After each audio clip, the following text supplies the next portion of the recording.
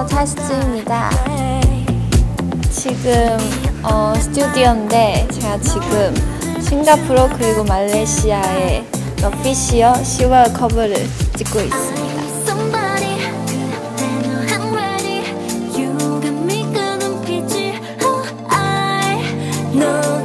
잡지 화보 촬영은 개인으로 처음이어가지고 되게 촬영하기 전에도 좀 설레는 마음과 어떻게 나올지 되게 기대하고 있어요.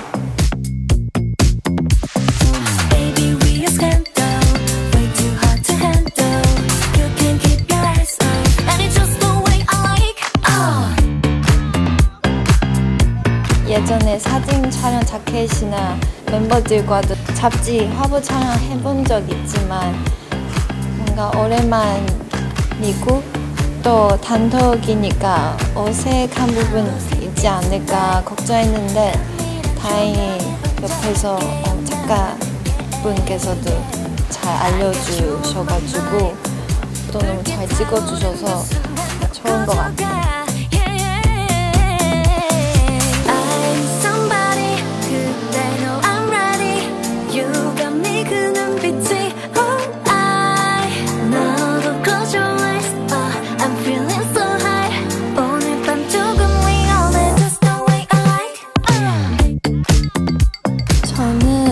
첫 번째 거 좋은 것 같아요. 약간 큰 커트에다가 안에 붙는 그 치마랑 이렇게 되게 예쁜 것 같아요.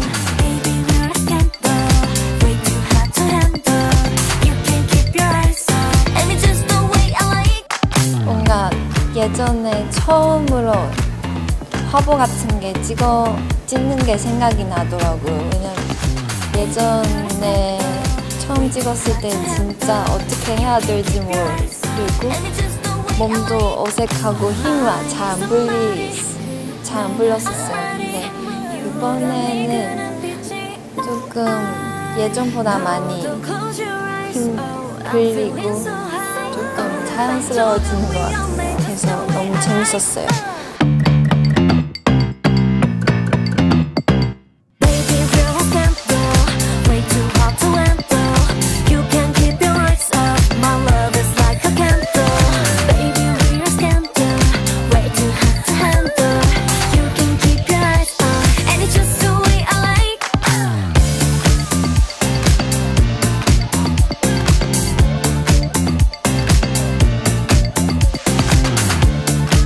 여러분 많이 기대해주시고 사랑해주셨으면 좋겠습니다.